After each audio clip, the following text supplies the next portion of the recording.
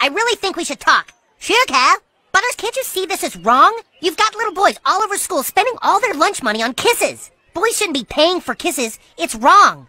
Cal, every boy pays for kisses. Do you know what I am saying? If you got a girl and she kisses you, sooner or later you're paying for it. You gotta take her out to lunch, take her to a movie, and then spend time listening to all her stupid problems. Look at Stan right there.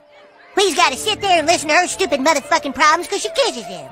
If you ask me, that's a lot more than the $5 my company charges. Butters, what's happened to you? What happened is I became a man. I'm sorry I'm not your little buddy anymore, but there's a time people have to grow up. Do you know what I'm saying?